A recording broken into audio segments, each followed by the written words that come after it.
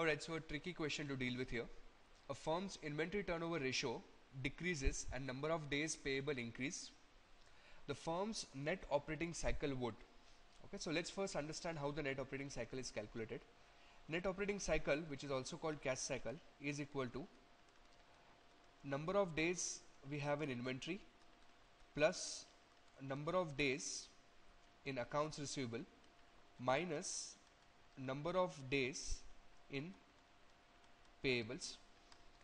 Now in this case it is clearly given that number of days payable has increased.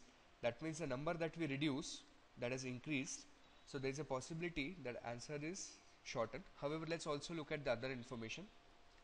Inventory turnover ratio has decreased. So how is number of days of inventory is calculated? This is calculated as 365 divided by inventory turnover ratio. Now if inventory turnover ratio has decreased, this whole number, which is number of days in inventory, this is going to increase.